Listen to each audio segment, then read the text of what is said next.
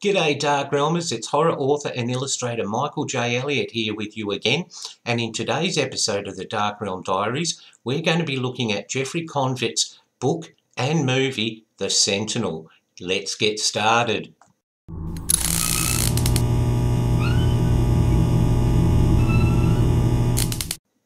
You know, one of my favourite pastimes when I was a lot younger was to get my pocket money or allowance, as Dark Realmers in the North America would say, and head down to my favourite shop in my local town, and that was Mr. Browser's bookshop, and he had stacks and stacks of comics on the floor, as well as some great rows and rows of books, and I'd sit there for hours going through comics and agonising over which ones to get with my limited, resource finances.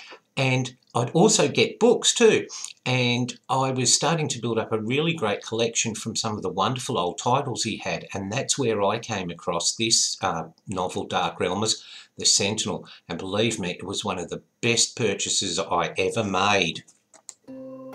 Now, Jeffrey Konvitz wrote this novel in 1974, and it went on to become a New York Times bestseller, and today it's considered a classic in horror. It's very creepy, very atmospheric, and it's one of those ones that if you like the sort of atmosphere of books and movies like Rosemary's Baby, you're going to love this, because it's not straight out horror, it's creepy, mystery, what's going to happen, who are these people, all those sort of twists and turns that you generally get to find in really good writing and really good movies, you'll find here in The Sentinel. Now, the story concerns Alison Parker, who's a top New York model, and in the movie she's played by Christine Rains, and she's very successful, seen on TV commercials and so forth, but she has a lot of neuroses, and she's also has a troubled past because of her relationship with her dad, and she's tried to commit suicide in the past.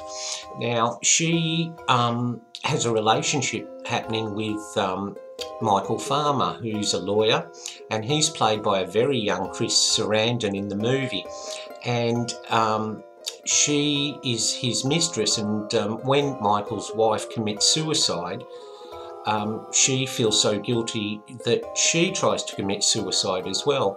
Anyway, it's a fresh beginning for her and things are looking wonderful, but she wants her own apartment, and she finds a nice little apartment which is owned by the Catholic Church, the New York Diocese, and she moves in. And the realtor, who in the book it explains very cleverly at the end that she's actually a nun, but we don't know this at the time, of course, but it's not gotten into in the movie, explains, look, there's no other people here except Father O'Hanlon, who lives upstairs. He's an old blind priest and he's retired now, and just the church looks after his needs and he won't be any problem, and so she thinks this is wonderful. It's going to be wonderful peace and quiet and everything. Well, things change. She starts getting really bad headaches, she starts collapsing, and she's wondering why she's starting to feel sick. She doesn't know what's causing this. And it's not long into the book where she gets to meet some neighbours, and she thinks, this is strange, I got told, there's Father O'Hanlon lives upstairs, oh well, and she meets a wonderful man who's brilliantly played by the wonderful Burgess Meredith, who's very quirky, and he has a pet cat and a bird, Mortimer and Joey, and he treats those as humans, and he comes into her apartment and says, oh, I love what you've done with the place, rah, rah, rah.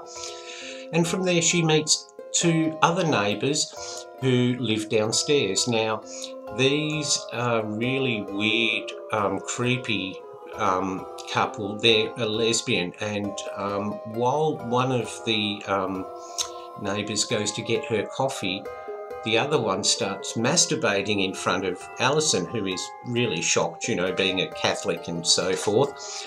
And you'll be surprised to know, Dark Realmers, that the character in the movie that plays that part, which is only a very tiny part, is played by Beverly D'Angelo.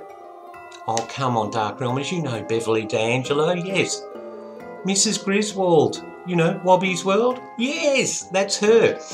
Anyway, she gets invited to a birthday party for Burgess Meredith's cat, which is really weird, but she thinks she'll go along, and she meets some other people there, and it's you know, she's quite happy there. You know, she's having a few problems with her modelling career. Michael suggests that maybe she's overworking and so forth like that. But what we find out is that she's having trouble sleeping at night, and what happens is she's hearing thumping and noises coming from upstairs, and she talks to the realtor and she says, look, I don't want to be a bad tenant or anything or complain, but the people upstairs are making too much noise. I can't sleep at night. And the realtor says, well, I'm sorry, but there's no neighbours. You're the only one here, apart from Father O'Halloran. So that makes you start thinking, now, Dark Realms, it's at this point in the story where it gets a little bit difficult for me to review without giving too much away, and I hate doing that. But there's one scene where Alison is confronted by her father in the building, and she stabs him and runs out into the street screaming, which is really strange because she was at the hospital 3 weeks ago when he died. Now, the police start investigating and think, well, you know, like she's had some mental issues, you know, perhaps you know, it's all her own blood over her. Maybe, you know, she's had a breakdown or something like that. And you'll be interested to see that there's actually one of the police officers who doesn't have a very, very big part is a very young Christopher Walken. And so it's interesting spotting him in that too. Now, Michael is convinced that the church or, you know, the realtor, they know something they're not letting it on, and he wants to talk to Father O'Halloran upstairs. So he goes to the diocese to seek permission, and the priest says, no, I'm sorry, that's just out of the question, you can't do that, you know, he's infirm and so forth and so forth.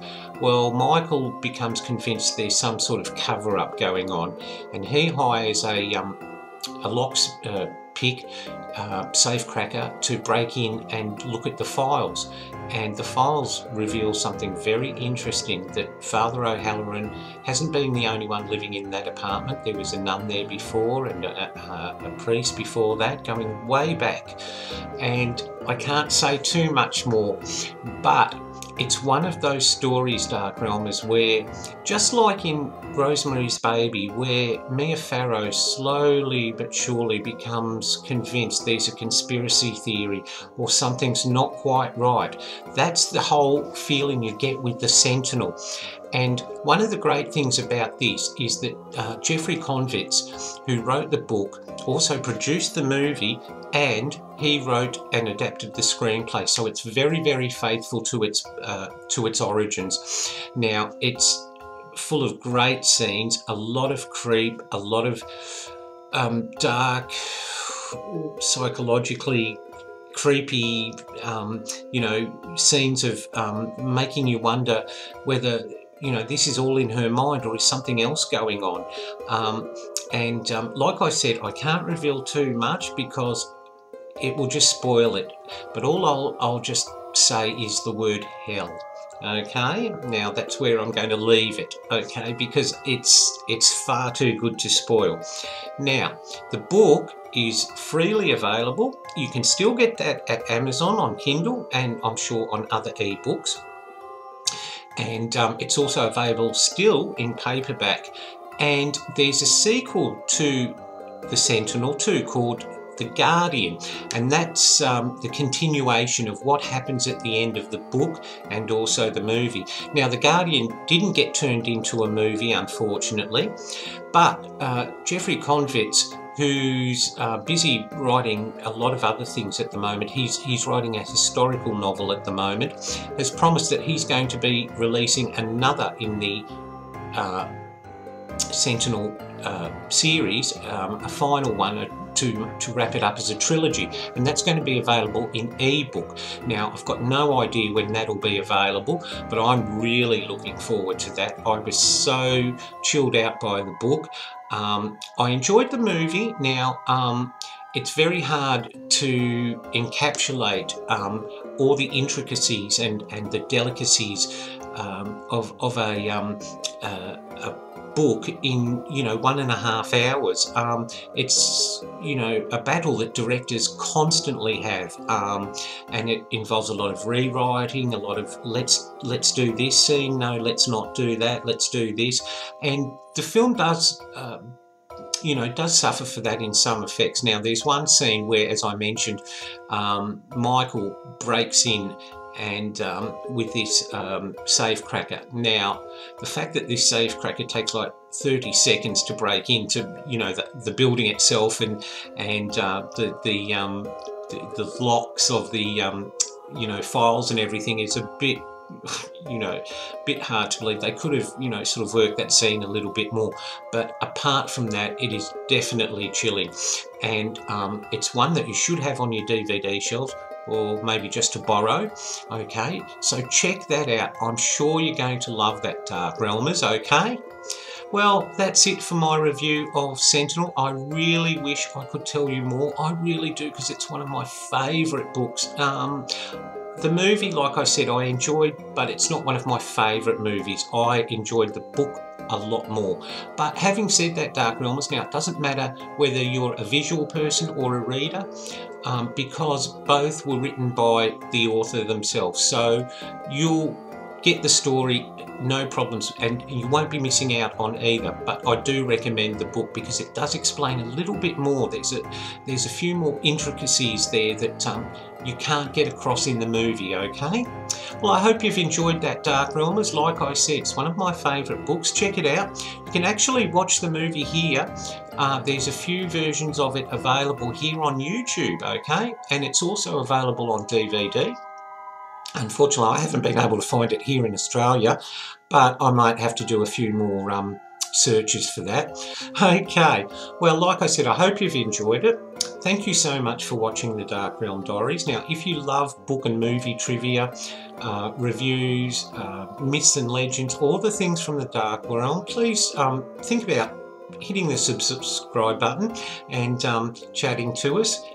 We love hearing your comments. I love your ideas and your suggestions, and I'm more than happy to work on any ideas you've got for the Dark Realm Diaries. Okay, so that's it for this episode. This is Michael J. Elliott saying thank you so much for watching me, and I really do appreciate all your support. It means a whole lot to me, and I really do enjoy every time I get one of your comments. It just blows me away. So thank you very much for that. And I'll see you next time. And remember what I always say, Dark Realmers, stay in the light. Bye for now.